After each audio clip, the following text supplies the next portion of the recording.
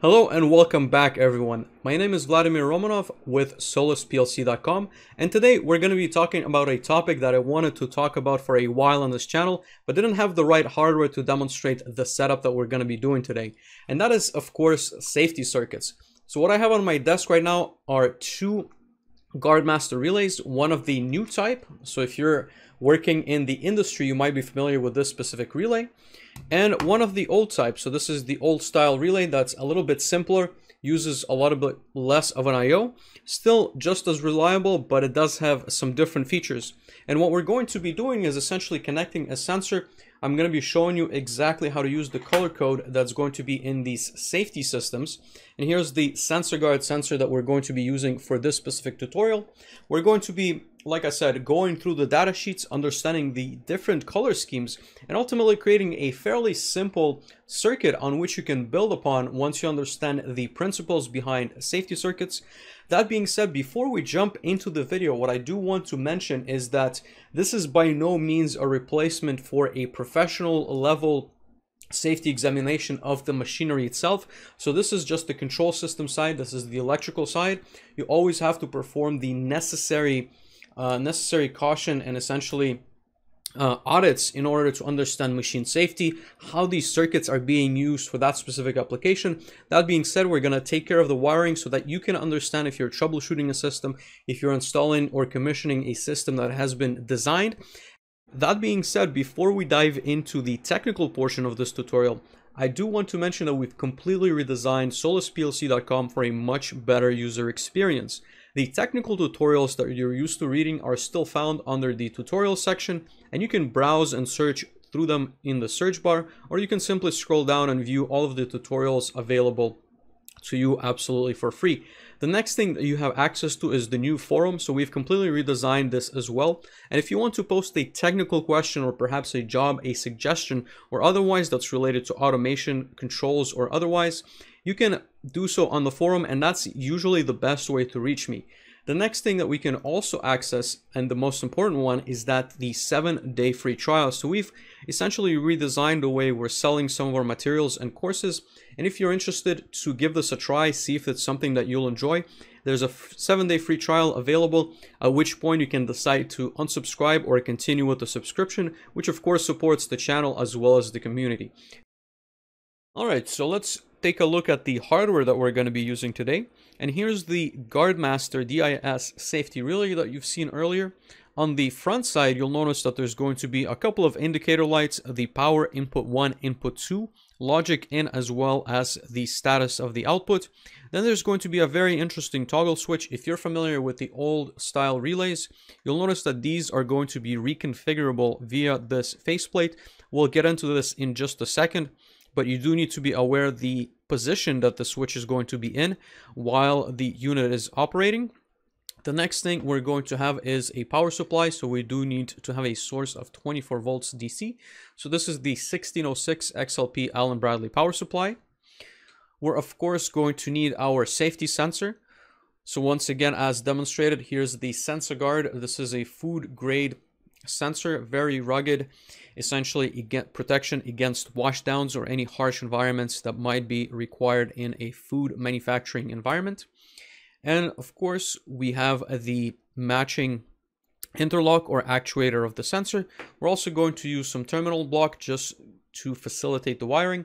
And that's pretty much it. Let's focus our attention a little bit more on the safety relay. It does have some very interesting features. Like I said, we'll look at this logic in just a second, but you'll notice that the wiring is also very neat.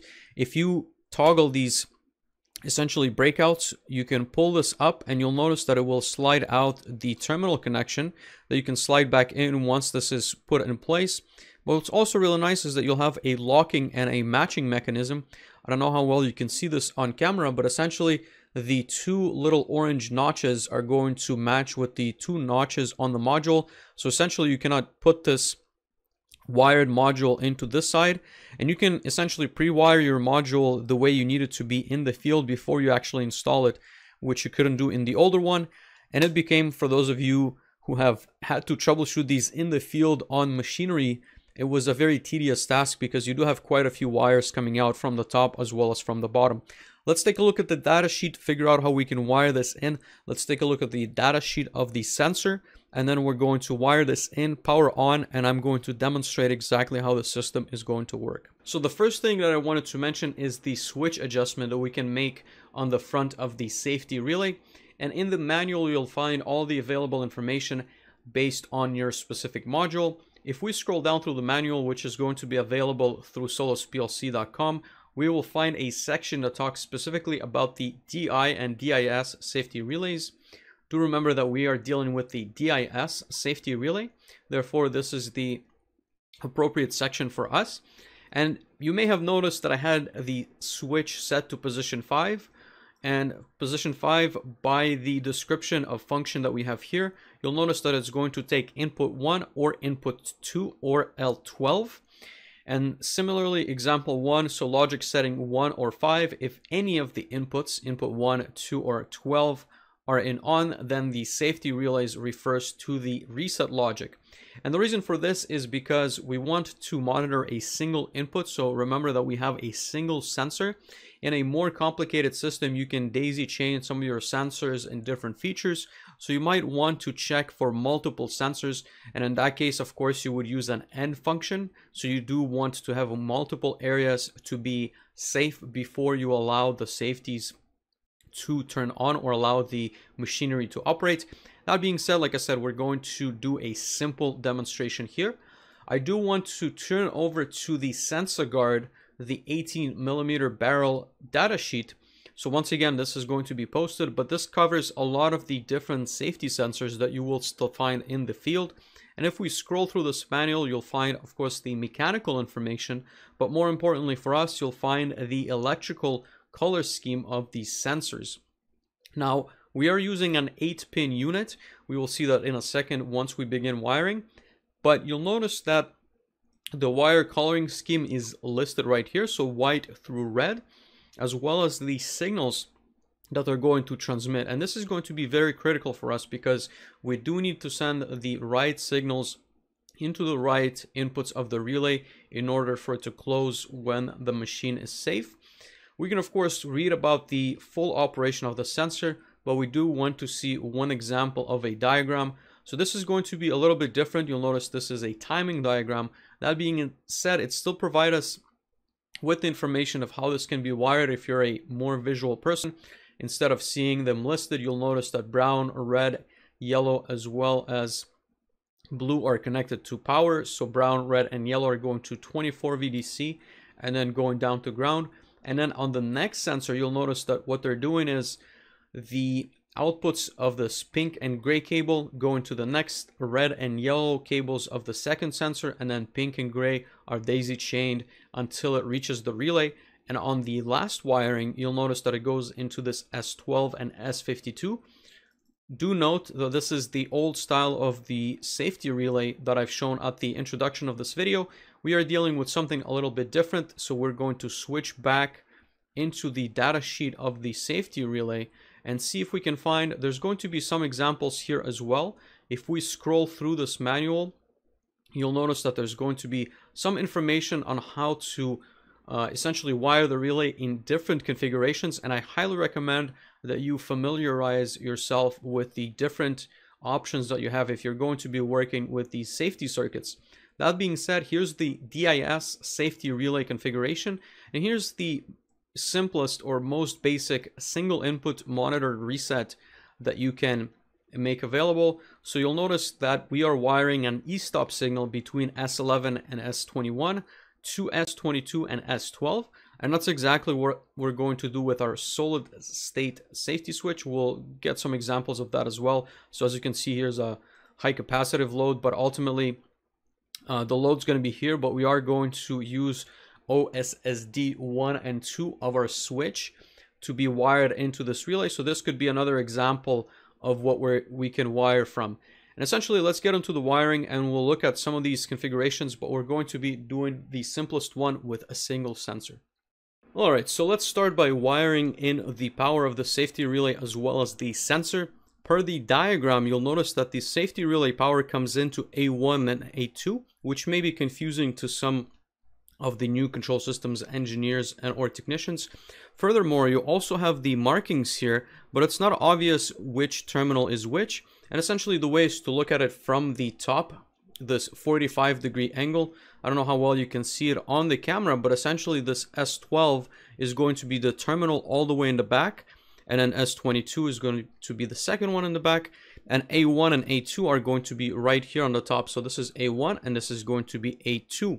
A1 is going to be my 24 voltage power, so I'm going to insert that cable right here at the top. Like I said, I can remove the terminal if I want to make it a little bit easier on myself as well as when you are in the field, but I am going to secure that connection like so.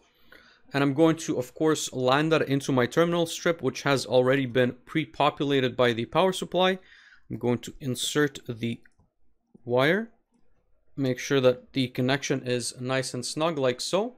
Next, I'm going to wire the ground. Like I said, that's going to be on my pin A2. I'm just going to tilt the module a little bit so you can see. So this is going to be A2. And I'm going to secure that wire in place like so.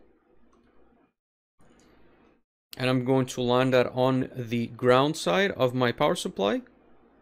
Once again, making sure that the terminal block accepts the connection as expected. I do tug on the wires. This is something that I do in the field as well to make sure that the connection is made. At this point, we can start and test the safety relay. So I'm just going to power on the system and make sure that the two lights on the DC power supply come on, and on this power LED, I don't know how well you can see it. If I tilt it this way, you'll notice that the power light is definitely on. I'm going to unplug the circuit and continue wiring. So now here I have the pigtail of my sensor. Just as a quick reminder, this is an 8-pin connection, which is going to mate with the sensor terminal right here. I'm just going to put that aside, but we do have the color scheme that we've discussed in the manual for the wiring, and we do need to start off by wiring the 24-volt signals. Those are going to be my brown, yellow, as well as red connections. I've just bundled them into one single cable, and I'm going to land that on the terminal. So I'm going to once again push into that terminal block, make sure that the connection is nice and snug, and then I'm going to wire in the blue wire. So similarly to the color code of the safety relay and the power supply, I'm going to land this blue connection here. Make sure that it's nice and snug. At this point, we can once again test the sensor. So what I'm going to do is I'm going to connect the sensor into this pigtail and make sure that everything is good. We should have the LED on the top of the sensor come on. Let's test that right now. And it looks like it's not coming on for some reason. There we go. So we've got an LED for power. It is currently red. If I do approach the actuator, you'll notice that it toggles to a green, meaning that the safety is made. Of course, nothing is currently toggling on our safety relay, and that's because we haven't wired in the input. Therefore, the output cannot, of course, come on. And just to make sure that you see that, once again, with the light, maybe a little bit easier to see, but nothing is triggering as we would expect. Now, so the next thing that we need to take care of are the inputs from the sensor. And per the diagram, you'll notice that the sensor is going to send two different signals on the gray as well as the pink wire. So we're going to single those out, gray and pink, right here. So gray and pink are going to go based on our schematic of OSSD1 and 2 into S12 and S22. So once again, S12 and S22 are the pins behind. So what I'm going to do is I'm going to tilt the module just so you can see as well as me. And I'm going to land the gray as well as the pink cables into the appropriate terminals. And I'm going to secure them by using a flathead screwdriver, which I have been up until this point. Okay, that looks nice and snug. The next thing that we do need to take care of are the last two wires of the sensor. So I do want to briefly mention these, but essentially you're left with this green and white cables. And once again, if you refer back to the diagram, one of these is going to go into our PLC connection and the other one is going to be unused. So this is something that you can use to monitor the status of your safety sensor on your PLC side. And this is just something that you should always wire into a normal DC input, and you can see the status of the sensor. And of course you can just display it as an alarm, and I wouldn't use that for any other safety purposes. Last but not least, we do have the reset on the relay. So we've chosen, based on the setting right here, we've chosen to use an automatic reset. We can also do it manually through a push button, but in this case, to make things easier, based on the diagram, we're going to wire in this S34 into a high voltage or 24 VDC.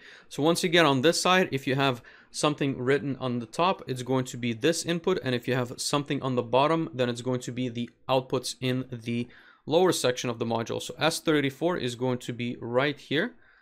Just so you can see, it is landed in the top module. I'm going to secure that into place. All right, so we are ready to test our circuit. As you can see, the power status light is currently green. The light on our sensor is red. Once we bring in the actuator, you'll notice that the sensor is going to go green. The input 1 as well as the outputs of our safety module are also going to energize and essentially in the field allow machinery to operate.